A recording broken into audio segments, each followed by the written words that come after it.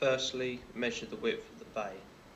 A standard bay is 4.5 metres at the front. This may vary. Halve this measurement to find the centre. This will be your target line and also where the lights will be positioned above.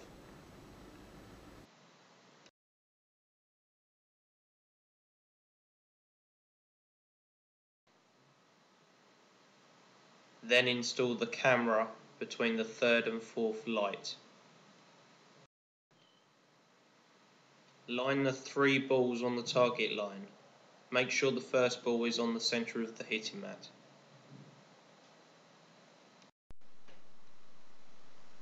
Next, open the top camera calibration.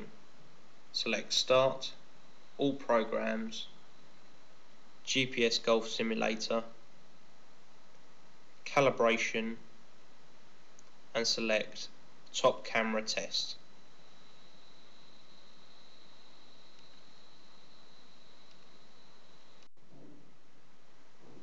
A window will appear with 5 circles inside.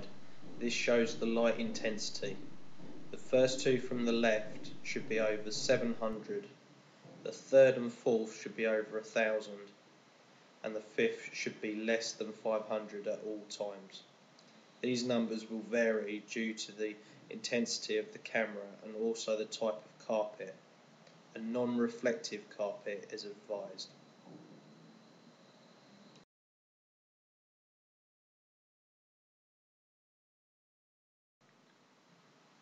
To correctly set up the first ball calibration, move the camera position towards or away from the projector screen to visually see the first ball move into the yellow circle.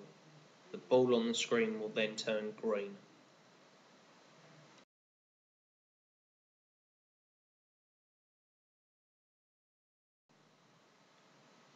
To set up the second ball, move the second ball towards the first ball or away to appear in the purple box, but ensure the ball is still on the target line.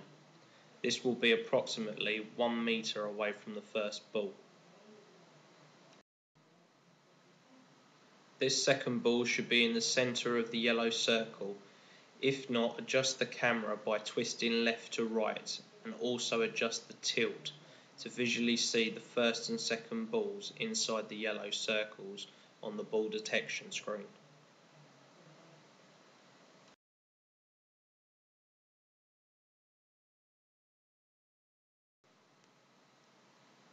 With the third ball, move towards or away from the second ball on the target line. This should then appear inside the third yellow circle. If this third ball isn't visible inside the yellow circle, increase the camera intensity. Please refer to the camera intensity video.